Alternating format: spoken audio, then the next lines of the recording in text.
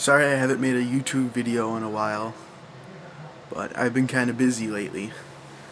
But someone requested me to make a video about the different dialects in German. So I was going to give you guys a brief overview of the different dialects that exist in the German language.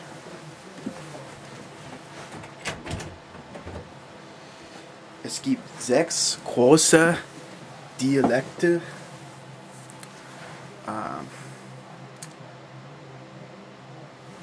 Friesisch, Niederdeutsch oder Plattdeutsch, Mitteldeutsch, Fränkisch, Alemannisch, Bayerisch, Österreichisch. Those are just kind of like the 6 major dialects, and they all have kind of like subgroups or whatever. Like, for instance, Swabian is a Bavarian dialect. Like, there's sub-dialects of those 6 major ones. That's just kind of like a general term. And Frisian or Friesisch is spoken in the north part of Germany, and it's by Denmark, and it also is in part of modern Holland and north of Bremen and the Frisian Islands, obviously. Niederdeutsch or Plattdeutsch, which is what we call Low German in English, is mostly spoken in kind of like the northern chunk of Germany. Let's see if I can show you a map here so it'll make more sense. Let's see.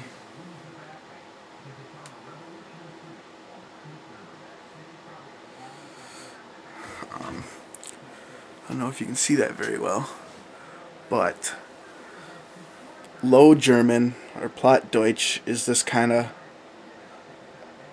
right there. Frisian, I don't know, you probably can hardly see it. I'll give you guys a link to this picture. Frisian is the purple parts, which is very kind of small. And then let's see, what else do we got here?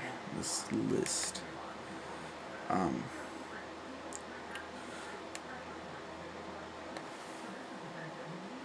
We have Mitteldeutsch, or in English Middle German, and Middle German is kind of this area, you know, basically the middle of Germany, if that makes sense, you know. And it's, I mean, literally kind of like in between Low German and High German.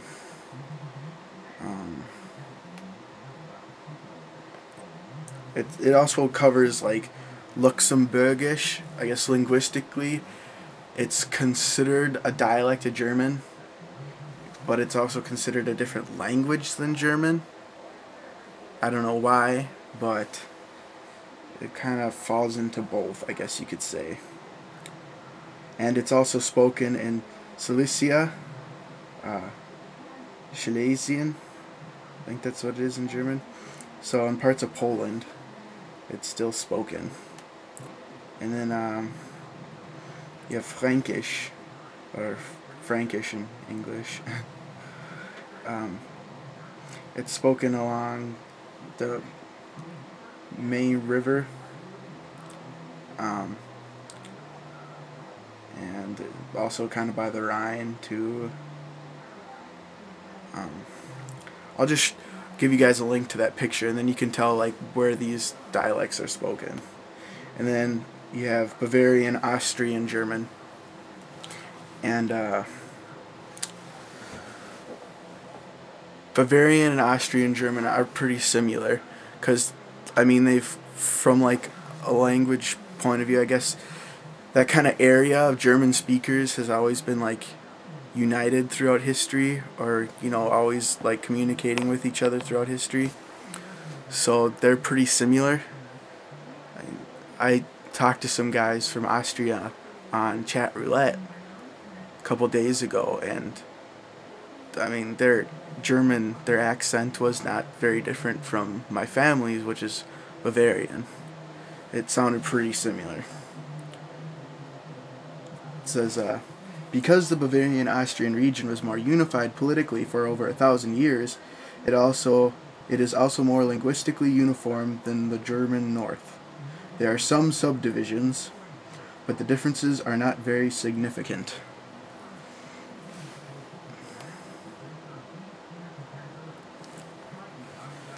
So those would be the major like German dialects. Like Alemannisch, that's what's spoken in Switzerland, and even in Freiburg too, and Karlsruhe. Let's see. So that's kind of like the Swiss German falls into that category. But you can't be confused too, because like there's lots of dialects in German like that. Most of them are not like mutually intelligible. Kind of like with Chinese, they have lots of dialects too, and most of them can't understand each other. Same goes with German. I mean, for us Americans, it's harder to imagine because English speakers haven't been in America for very long. We all can communicate very easily. We have lots more mass communication, I guess. But yeah, there's a lot of dialects where they cannot communicate. So they all, there's a standard German. It's called Hochdeutsch in German. We just call it standard German. And don't get Hochdeutsch confused with like High German. That's different. But they say Hochdeutsch for standard German. And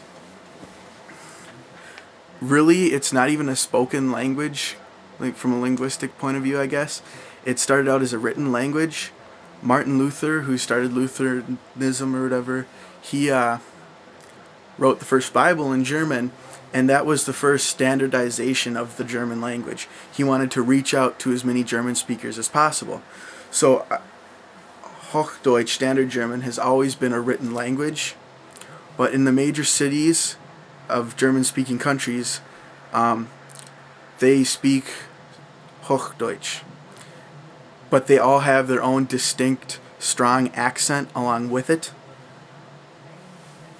So, I mean, wherever you go, you'll probably run into Hochdeutsch, and that's what a lot of their newspapers and like television is usually all in standard German, all the movies and stuff, and most music too. But I mean, there are some regional like writers that write in their own dialects, and musicians that write songs in their own dialects and whatnot, but most of it's standard German, and that's what they would use to communicate if they traveled to other parts of Germany with other dialects. So that's as far as German goes, and I'll give you guys more links in the description box if you want to read more into it. I've thought about learning a German dialect, like Swabian. That's the one that interests me most, is Swabian. I think it sounds cool. But yeah, basically standard German is a written language. You'll encounter it, but it'll be with a lot of different accents that you'll have to get used to. Because if you go to like Switzerland, or if you go to Austria, Bavaria, northern part of Germany, I mean, all the different places you're going to go, you're going to run into different accents. You're going to have Berlin accent, Hamburg accent, the Cologne accent, you're going to have the Munich accent. I mean, they're all going to be different, but they're all speaking Hochdeutsch, just with different accents. And that's just one thing you got to pay attention to, is it's not a spoken language, it's a written language. If you do plan on visiting Germany or living in Germany, it would be nice to learn some phrases or something in the local dialect wherever you go, because it'll be real helpful. And I mean, that's what they're going to use in everyday speech there. They don't, like I said, only really use Hochdeutsch for like if they want to reach out to the whole country, or if they're visiting other parts of the country or other German speaking areas. So it would be nice to know a dialect.